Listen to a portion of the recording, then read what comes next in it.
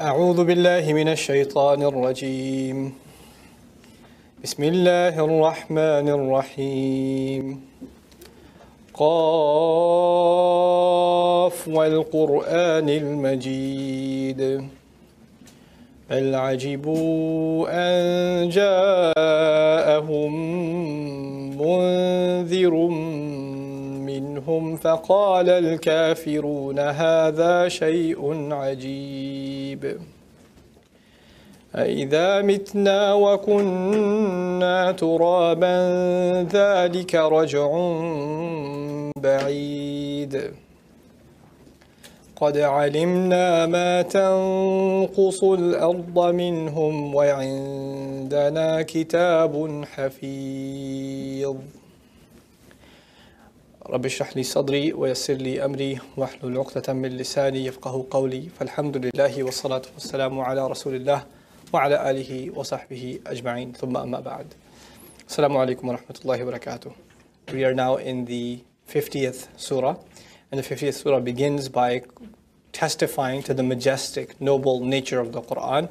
Qaf wal Qur'an al-Majid. It's a Meccan surah again, and this is actually in the earlier first 4 years Meccan period that we're back in. And these surahs tend to have shorter ayat in the way they're structured. The literary style is of shorter ayat and rapid syllables. Wal Qur'an al-Majid. And I swear by the Qur'an full of majesty. Majd in Arabic, something that demands respect, grandeur, something that should be taken into, like people should be in awe of it. That's majd. بَلْ عَجِبُوا أَنْ جَاءَهُمْ مُنذِرٌ مِّنْهُمْ. Rather, the case is that they find it strange that a warner came to them from among themselves. فَقَالَ الْكَافِرُونَ هَذَا شَيْءٌ عَجِيبٌ.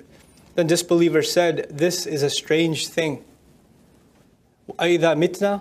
See, this surah, the early call of Islam wasn't actually focused on the message itself, meaning the Prophet and revelation. It was more focused on the idea that there is in fact an afterlife.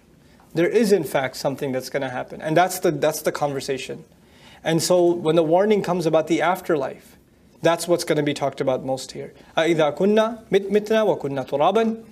When we've died and we've been turned into dirt, ذَلِكَ رَجْعٌ بَعِيدٌ. That is a very far-fetched return. How is that going to happen? رَجْعٌ بَعِيدٌ. We're way gone. We're goners. How are we ever going to come back to being alive again? قَدْ عَلِمْنَا مَا تَنْقُصُ الْأَرْض مِنْهُمْ. We already know what the earth takes away from them. How much they start, little by little, the earth starts eating away at their bodies. Little by little by little. You know, when the body is buried in the ground and the worms and all of this stuff, and you start deteriorating. Allah says, we know exactly what happens. Better than you. وَعِنْدَنَا كِتَابٌ حَفِيظٌ. And at the same time, we in our possession alone have a book that is guarded. And it's a guarding book. Guards what? Guards your deeds. You may die, but your ruh lives on. And your deeds live on. In illiyin, in the highest records, or sijjin, in the lowest prison records. The prison has its register too. And it's guarded there. بَلْ كَذَّبُوا بِالْحَقِّ لَمَّا جَاءَهُمْ. Rather, the fact of the matter is, they have called the truth a lie.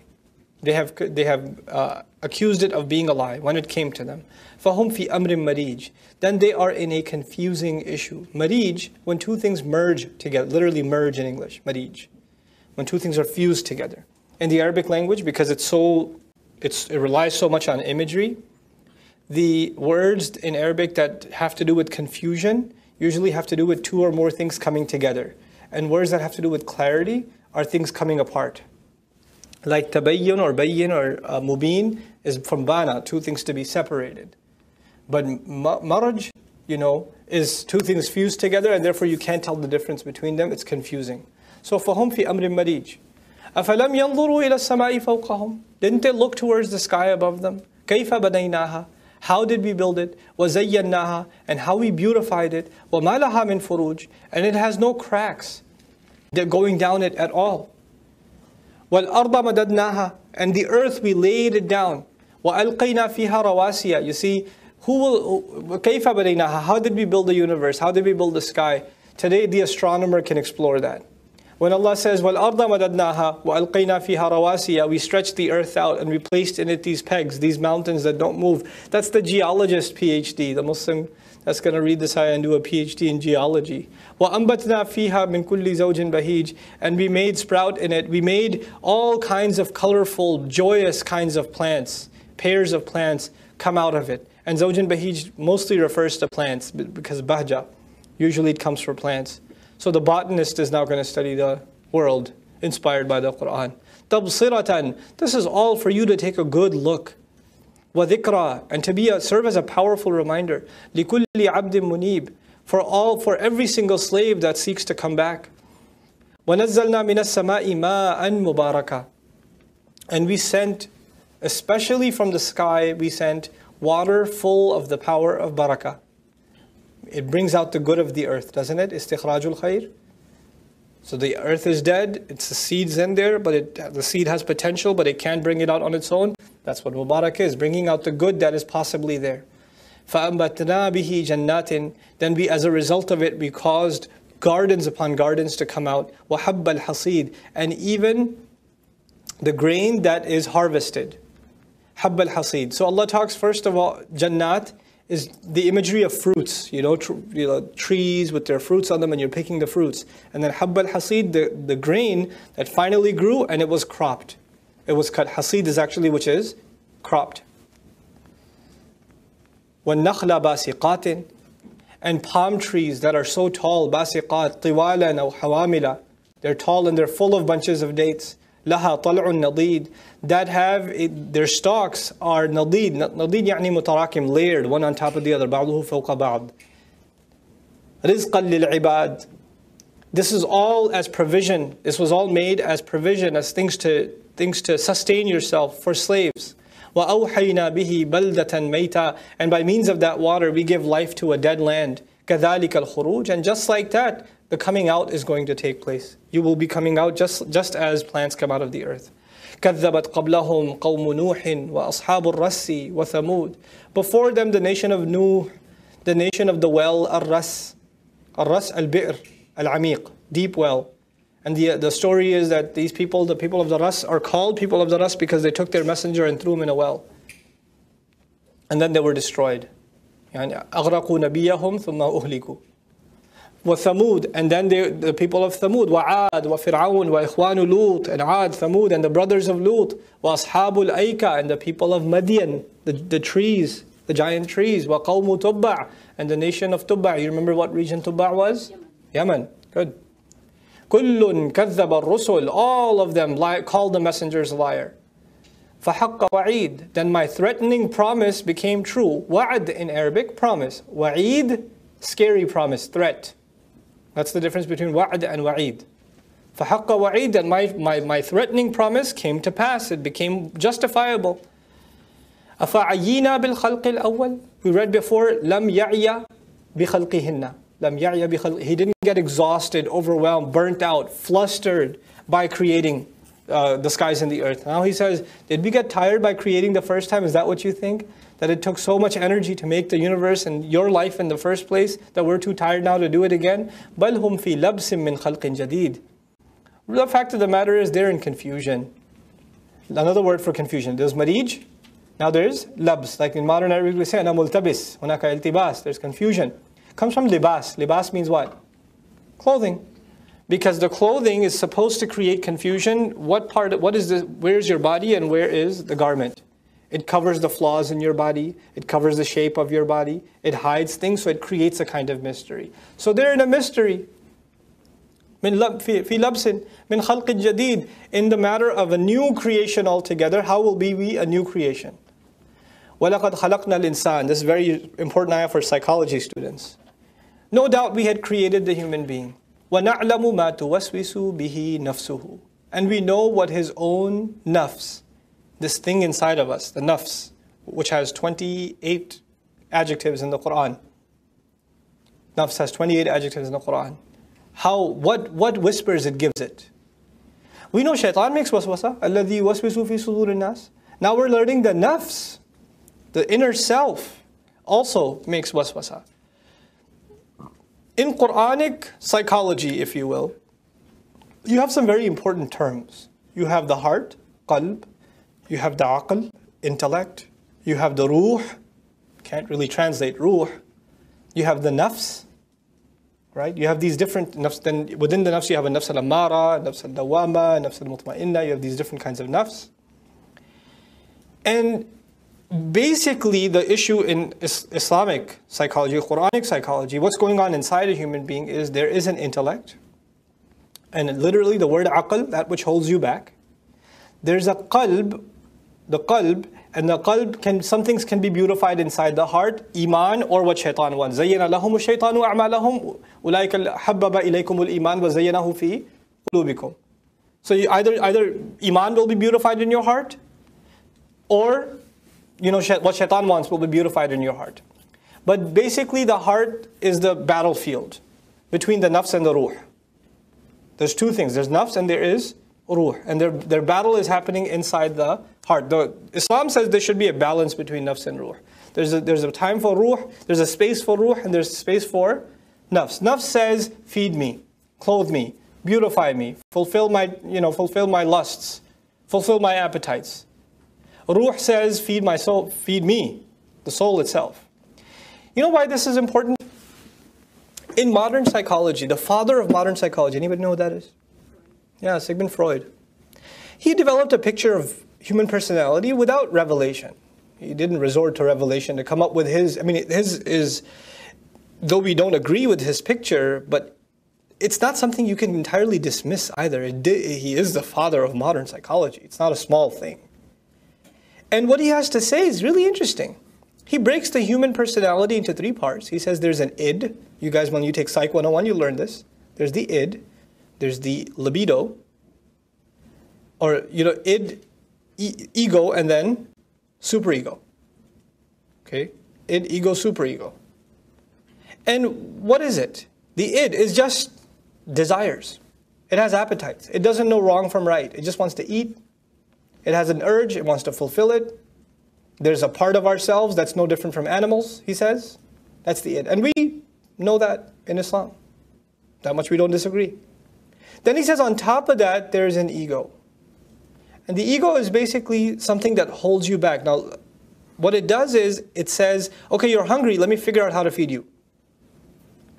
You can't just eat off of somebody else's plate. Let me set up a plan by which you can eat. The intellect. So it's similar in Islamic studies to the nafs, just wants, nafs al-ammara, it just wants stuff.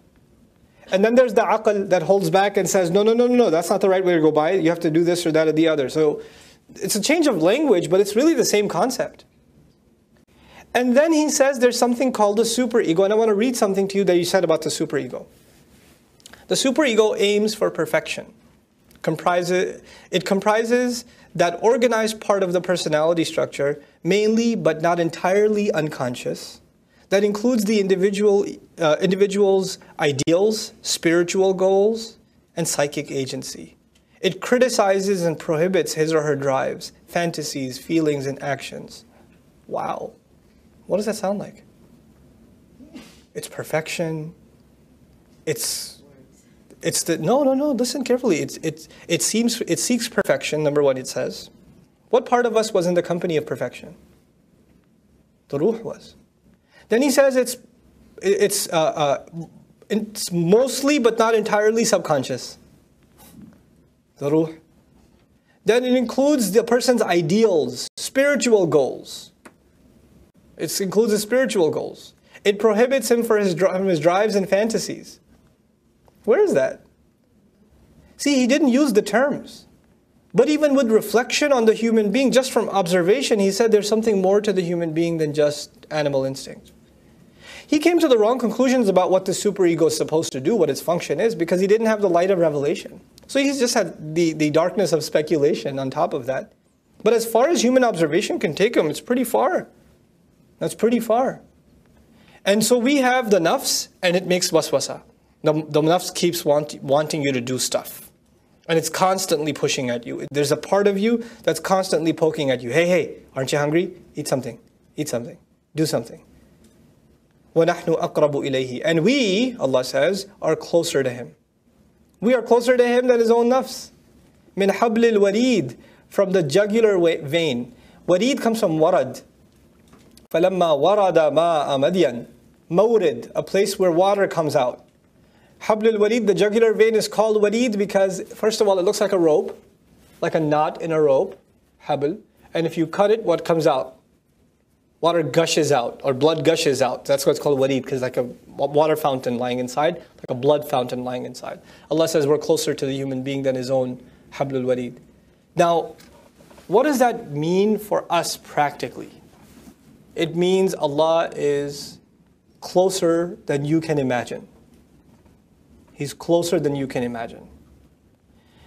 And this is the wrong thing to do with these ayat, is to have a conversation. Is Allah really here? Is Allah really everywhere? Is Allah in the seventh heaven? Where is He? You know why that's wrong? Because I've been trying to tell you from the beginning, there are two worlds. The world of the seen and the world of the unseen. And the things we say, above, below, here, there, inside, outside, these are dimensions of the world of the seen. Allah Azza wa Jal is in the unseen. You can't talk about Him, talk about someone from the unseen in the limited sense of the seen. So when Allah says He's close to us, it's in the ghaib to us what that means. Literally, it's in the ghaib to us. We don't have to figure it out in a mathematical, logical sense. His ma'iyah is close to us, that's it. إِذْ يَتَلَقَّى الْمُتَلَقِّيَانِ, when the two that are going, they're supposed to be meeting, عَنِ الْيَمِينِ وَعَنِ الشَّمَالِ قَعِيدٍ. The two angels are going to show up, Munkir Nakir, and they're going to sit on the right and the left. They're going to be sitting at the time of death. Because since he mentioned the jugular vein, what comes to mind? Death does. So here we go. وَمَا يَلْفِظُ مِنْ قَوْلٍ, he doesn't ever utter a single word. Lafz, in Arabic, to pronounce. Lafz कहते हैं उर्दू में, lafz. Talaffadha, to pronounce. उनका talaffuz बड़ा अच्छा है. Right? That's what we say in Urdu. Talaffuz. Lafz in Arabic, to utter it. He doesn't say a single word. Not a single syllable comes out of his mouth. إِلَّا لَدَيْهِ رَقِيبٌ عَتِيدٌ. Except that along with him, right by him, is a raqib, a hafiz, a guardian, muhafiz li a'malihi, someone guarding, watching over him, atid, someone ready and present, someone prepared, ready and present, mu'ad, hadir. وَجَاءَتْ سَكْرَةُ الْمَوْتِ بِالْحَقِّ. Then the pangs of death, the drunkenness of death, the in and out of subconsciousness that comes with death, it comes with purpose. ذَلِكَ مَا كُنْتَ تَحِيدٌ. This is the very thing you used to run away from. Tanfir, you used to hate it. Tahrub, you used to be terrified of it, run away from it. وَنُفِخَ فِي الصُّورِ. This is the individual death, yes? Allah is talking about the individual death. But now He talks about the collective life.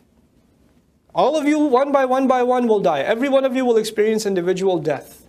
But then there will be a time when the trumpet is blown and all of you will be raised all together. So you may have died at different times, but your life back again is together.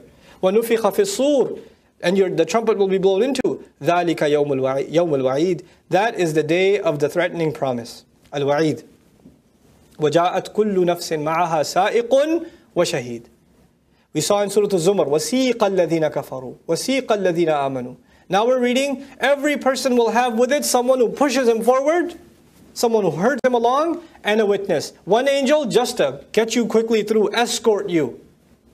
You know how when the prisoner walks slowly, the prison guard goes, hey, move it. Like that?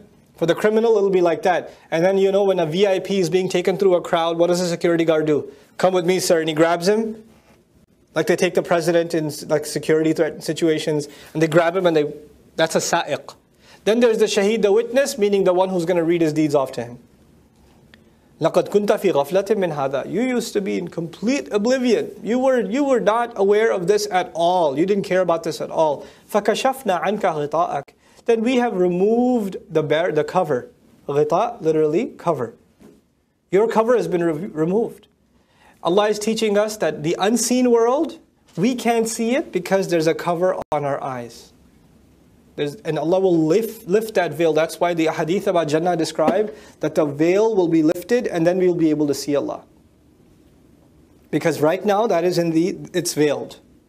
So today we've removed your veil. فَبَصَرُكَ الْيَوْمَ حَدِيدٌ. Then your vision today is ironclad. It's crystal clear. That's the word hadid. It's unflinching. It's complete.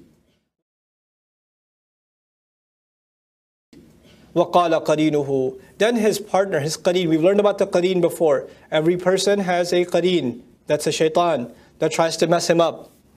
And he comes before Allah as though he was hired by Allah or something. So he comes before Allah, هَذَا مَا لَدَيَّ عَتِيدٌ. This is the one that's been presented before you, with me. This is the one that I've got.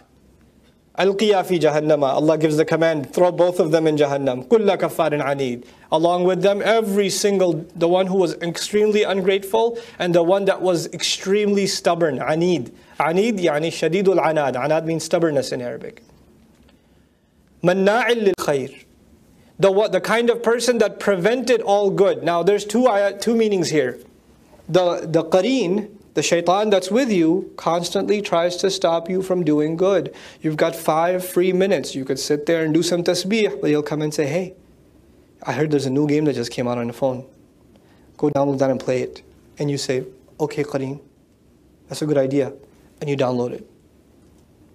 And then the moment you get up from that and like it's salat time, hey, wait. You got plenty of time for salat. Relax. Take a nap. You take a nap, you wake up at like Maghrib. Asr is gone. Oh well, I should make it up. No, make it up later, man. You got stuff to do. Manna'il lil khayri, keeps preventing you from doing good. The other is the one who listens to his qareen all the time, becomes a person that prevents others from doing good. He becomes the reason good doesn't happen. Mu'tadin murib. You know, manna'in lil khayr in the Muslim family, there are Muslim households in which the young man wants to learn something about the Qur'an, the wife wants to put the hijab on, and the husband says, no, you're not going to do that here. She wants to pray, not in this house. That's not going to happen here. I can't allow it. I've met sisters like that. They cry their heart out.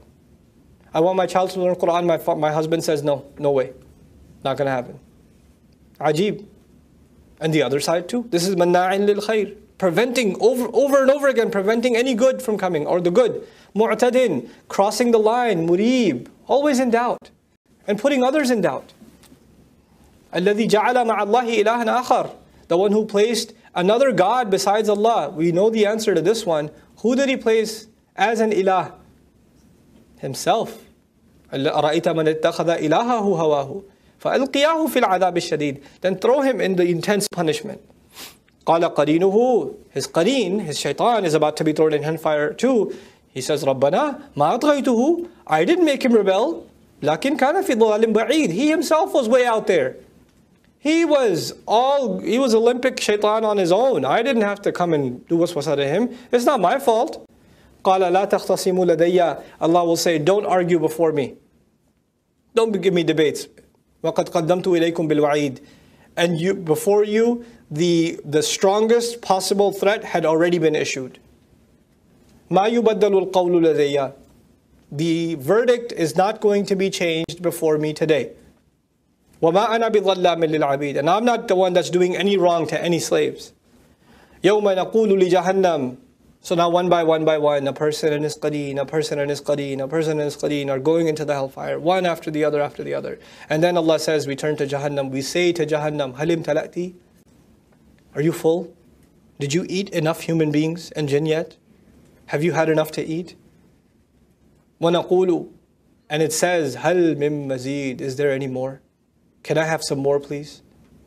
We had read before that people are so stuffed in Jahannam that when the new batch of people comes in, they say, La marhaban bihim. We don't want them here. There's no space. There's no room. La wusa'a lahum. There's no room for them. That's what marhaban also means. But now, as stuffed as it is, hellfire wants to eat more. It wants to consume more.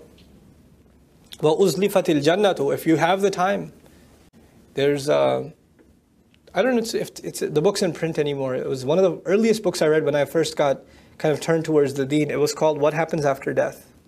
That was the name of the book, What Happens After Death. It was a collection of sahih ahadith about the afterlife. It was just a hadith. And the description of hellfire in there that I read, like it's imprinted on my mind. it's horrifying. I can't quote it because he's quoting a hadith, so I don't want to casually quote a hadith. But if you find the book, get a hold of it, inshallah. It's called what? I don't even remember the name of the author. I was like 17 when I read it, 18. It messed me up. So it's good. What happens after death? وَأُزْلِفَتِ الْجَنَّةُ لِلْمُتَّقِينَ غَيْرَ بَعِيدٍ. And Jannah is going to be brought near. Brought near, وَأُدْنِيَتْ. It's lowered and brought near. قَرُبَتْ وَأُدْنِيَتْ. When something is brought down and lowered before you. This is أُزْلِفَتْ الْجَنَّةُ لِلْمُتَّقِينَ, for the people of taqwa. غَيْرَ بَعِيدٍ. It's not far at all. So even the believers are being told, don't worry, it's coming, it's coming. It's not that far. Even from dunya they're being told. هَذَا مَا تُوعَدُونَ. This is what you all have been promised. And it's not just for you. لِكُلِّ أَوَّابٍ حَفِيظٍ. It's for everyone who's awwab, يعني raja', keeps coming back to Allah. Hafiz, the one who guarded.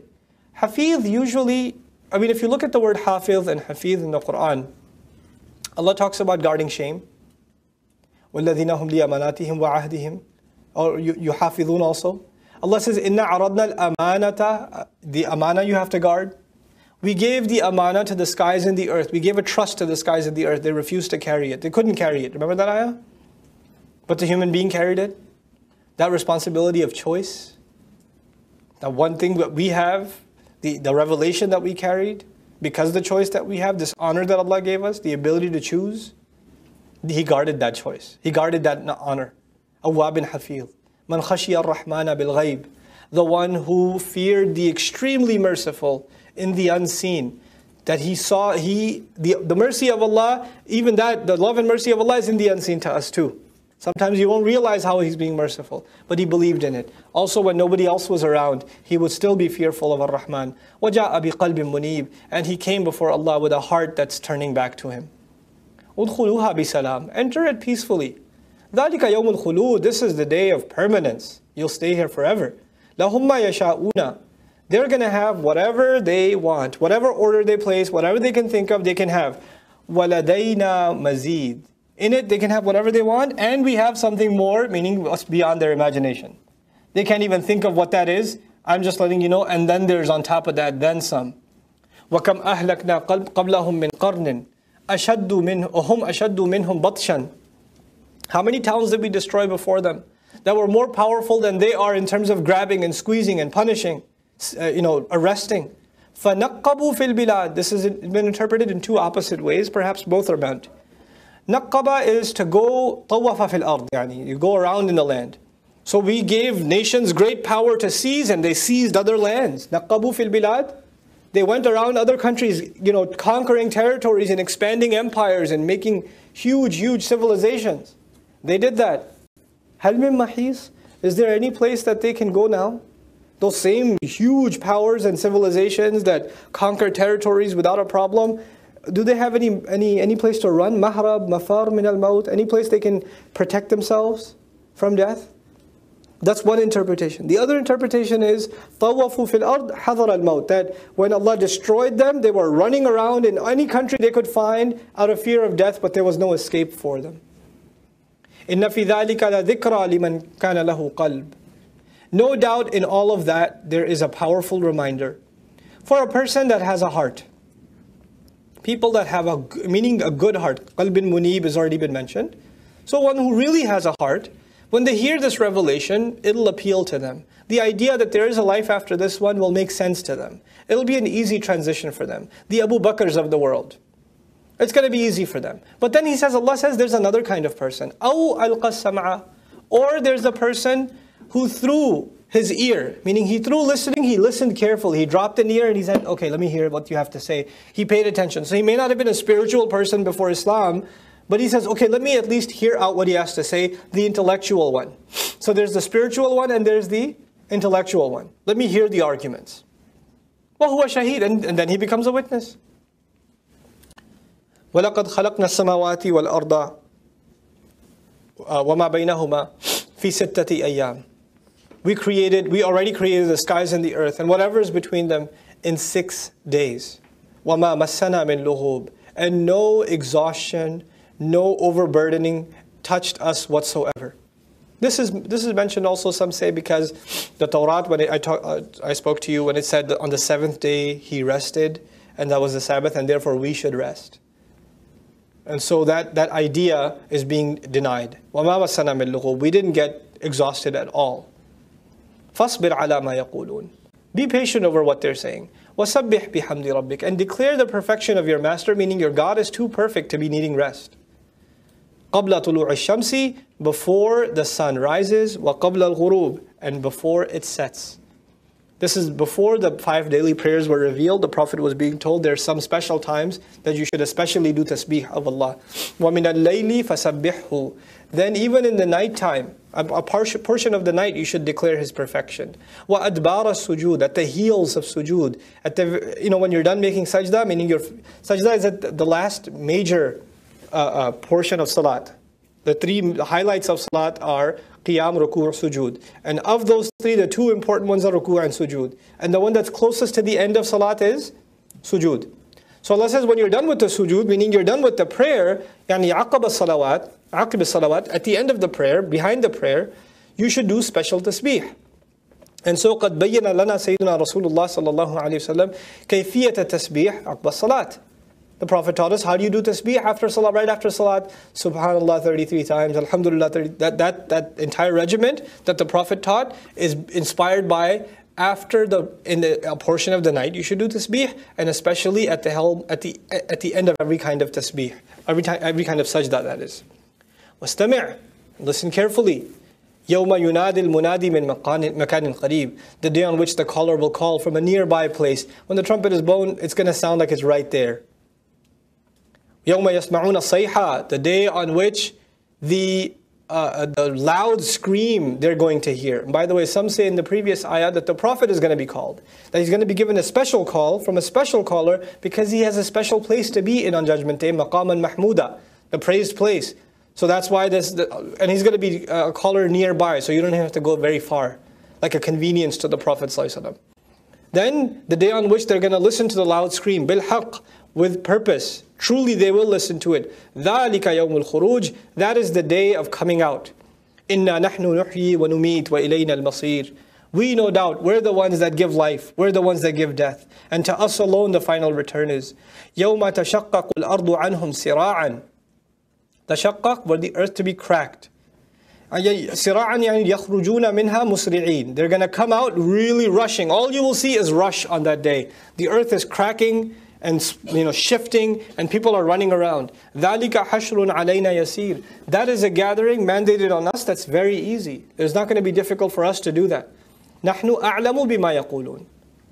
We know very well what they're saying. وَمَا أَنْتَ عَلَيْهِمْ بِجَبَّارٍ.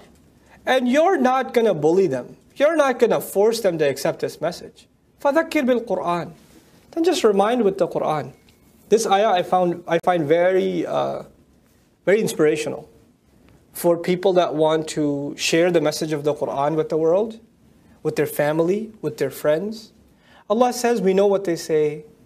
Just remember, you can't force anybody to change. All you can do is remind people with the Qur'an. مَنْ يَخَافُ وَعِيدٍ. Then whoever will truly fear my threat, they'll benefit. But you just keep on doing it. وَذَكِّرْ بِالْقُرْآنِ مَنْ يَخَافُ وَعِيدٍ. And it's not even الَّذِي يَخَافُ وَعِيدٍ, as though you don't even know who's afraid of my promise and who isn't. Anybody might just take in the advice. We have about 15 minutes left, so I'm going to start with Dhariyat because I want to make the most of our time together. Inshallah ta'ala, is that okay with everybody? Yeah.